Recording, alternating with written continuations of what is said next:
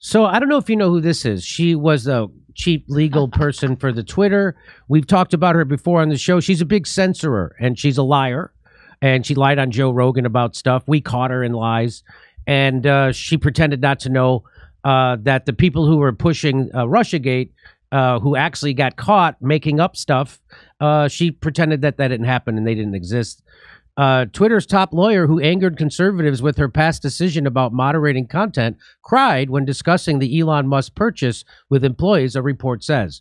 Now, why do I show you this? Because Sagar and Jetty tweeted this out. Now, you know Sagar from Breaking Points. So her name is Vijaya Gadi. I don't know how you pronounce her name. So that woman who's a lawyer from Twitter. The top censorship advocate at Twitter, who famously gaslit the world on Joe Rogan's podcast and censored the Hunter Biden laptop story, is very upset about the Elon Musk takeover, and he tweets out his story where she cried. Elon Musk responds to this. Elon Musk responds and says, suspending the Twitter account of a major news organization for publishing a truthful story was obviously incredibly inappropriate. Now, that sounds like a completely appropriate tweet. He's not even mentioning anyone's name. He's not targeting, harass. He's not doing anything. And by the way, she's a super public, powerful person who's worth millions of dollars, who's been censoring the shit out of people. Guess what happened? 2 days into Musk buying Twitter, he's using his megaphone to help target Twitter employees. That's how they are couching this. That this tweet is now targeting Twitter employees. Prompting a barrage of attacks, including racist ones, from his fans. Twitter workers have repeatedly asked management for protection from this scenario.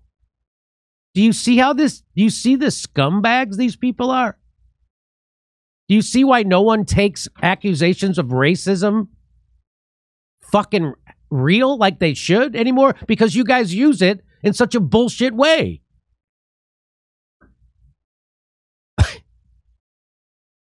Nothing he did and nothing Sagar and Jetty did. This is what news people do. They report on the news. That's what he's doing. He's reporting a news article. And Elon Musk is commenting on a policy set by one of the most powerful people in the world when it comes to censorship. That he's not punching down. He's talking about a policy of a social media company. He didn't even mention anybody's name. And what do? They immediately go, he's a racist. Do I show you this is their flex? If they don't like you, you're a racist and a misogynist. And then you're alt-right. They also say he's alt-right. That's the whole thing. So who is this poor little woman that's being picked on by Elon Musk not mentioning her? Here's who she is. She's Twitter's top attorney and a key voice in decisions such as barring President Trump from the platform. That's who she is. She's not a shrieking violet victim. She's an inflictor of pain and censorship. She became emotional and cried in a meeting with employees discussing Elon Musk's acquisition of the platform on Monday. Politico reported it. She's Twitter's head of legal policy and trust, is said to have played a large role in content moderation. She also advised former CEO Jack Dorsey and helped negotiate the deal between Musk and Twitter.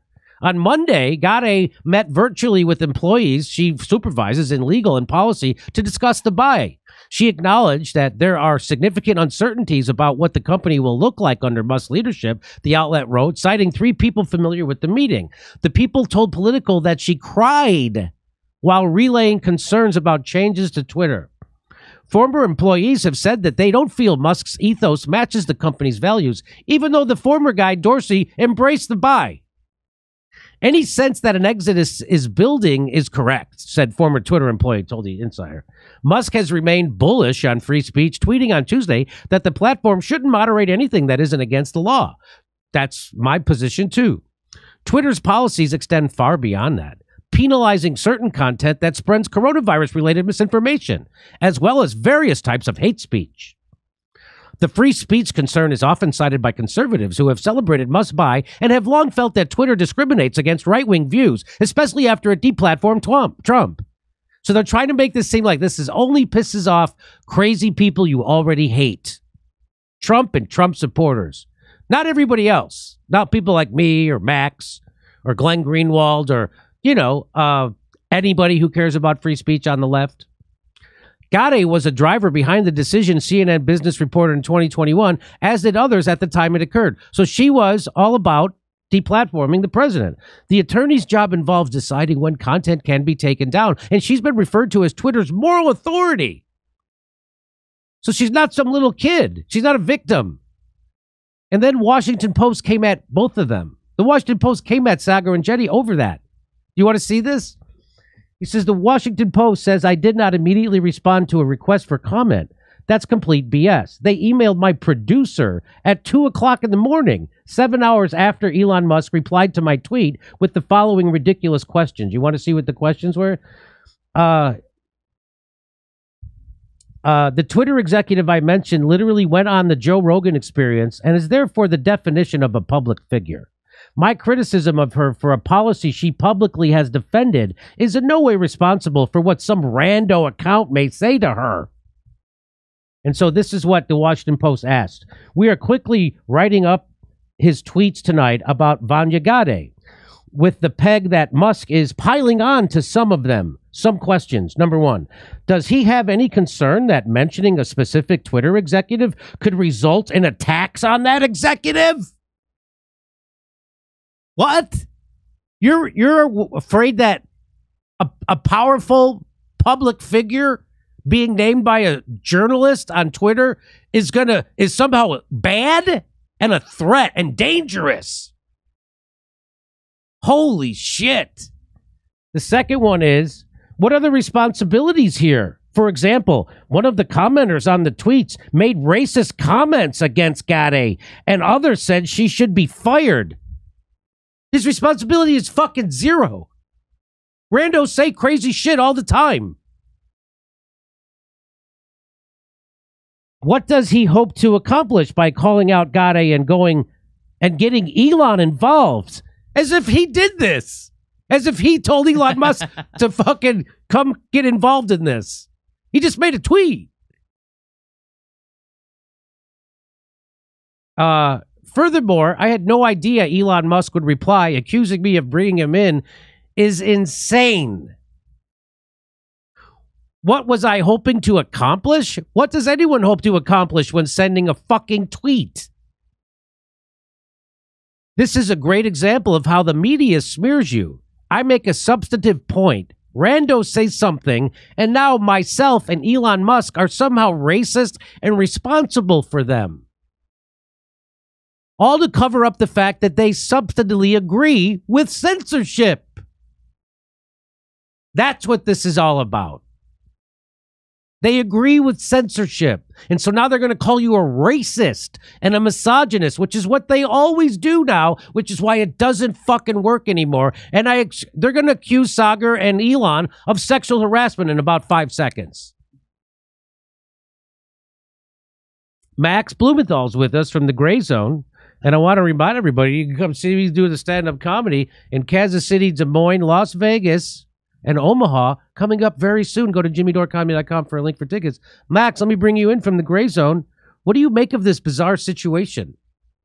Well, I, on our last segment, pointed out that there's a lot to be worried about with Elon Musk, from his union busting to his practices at his companies where he's relied on massive amounts of government subsidies while pushing libertarianism, his support for transhumanism, which represents one of the greatest threats to human freedom. He even has a startup called Neuralink, which aims to kind of transform the human brain into or enhance the human brain and cognitive abilities with smartwatch type functions. All kinds of things to be concerned about. None of these are being discussed by the opponents of his purchase of Twitter. And instead, what we're getting is a discussion about hate and the consequences of Elon Musk's trolling. And I got to say, like, it's pretty satisfying to see him piss off all the professional hall monitors and snitches and censorious little shills who have been going after us for years, trying to get us kicked off that platform because we've been interrupting their objectives. They are just like the worst people on the planet.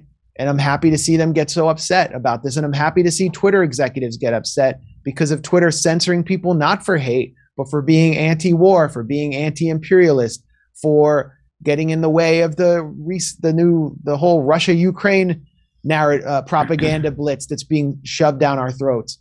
And here we have a situation where the truth is being obfuscated by this narrative about hate and abuse and safety and bullying, where both of these tweets, there was a tweet by Mike Cernovich, who's a right-winger, and Sagar Enjeti, who's sort of like, one of these sort of a populist right pundit.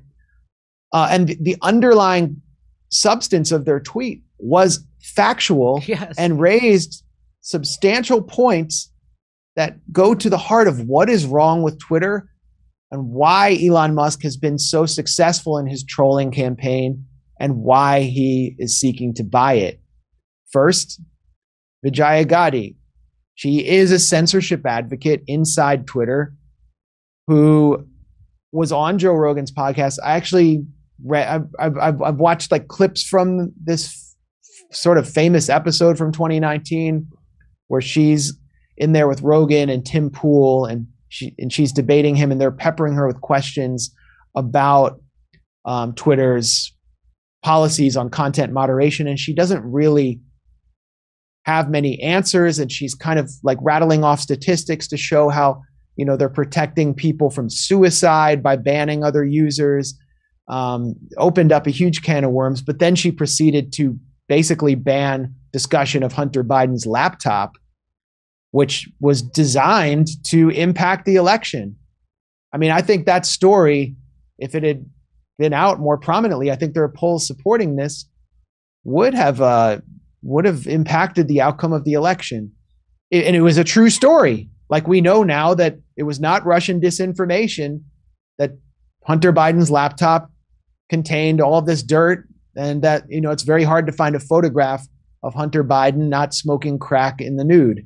Then you have Cernovich's tweet where he says Twitter lawyer Jim Baker and general counsel of the FBI personally arranged a meeting between the FBI and Michael Sussman.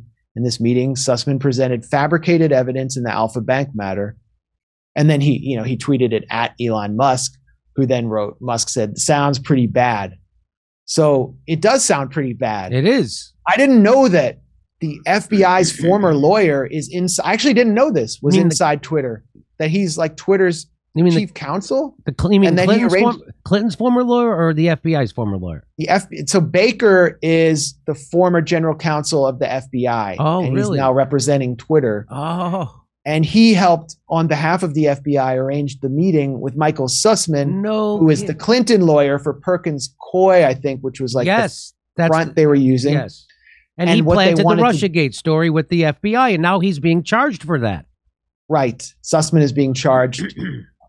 And this was the Alpha Bank story, which claimed that Trump had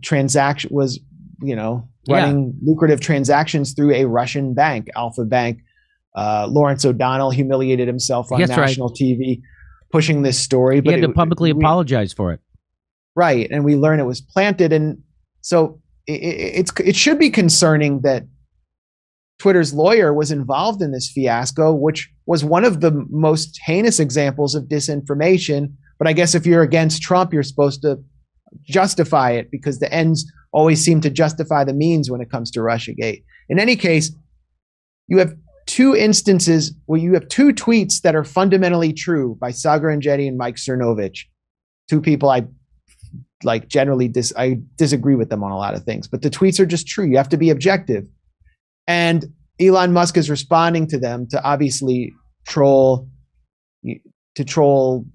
censorious liberals.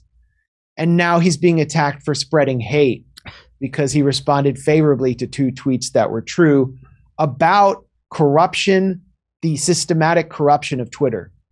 And so we've lost sight of what the real issue is here, which is Twitter is not a legitimate platform for political discussion anymore. Right. It is a political tool of the national security state and the dominant wing of the U.S. political establishment, which is sort of like the center right, center left, the uniparty.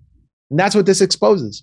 We're doing live stand-up shows in Cleveland, Columbus, Pittsburgh, Des Moines, Omaha, Kansas City, Las Vegas, all over the country. Go to jimmydorecomedy.com for a link for tickets. And single tickets now available at all venues. So if you tried to buy one before and you couldn't, single tickets are now available. Plus, while you're at jimmydorecomedy.com, why don't you become a premium member? Sign up to our mailing list so when they cancel us, we can still stay in touch.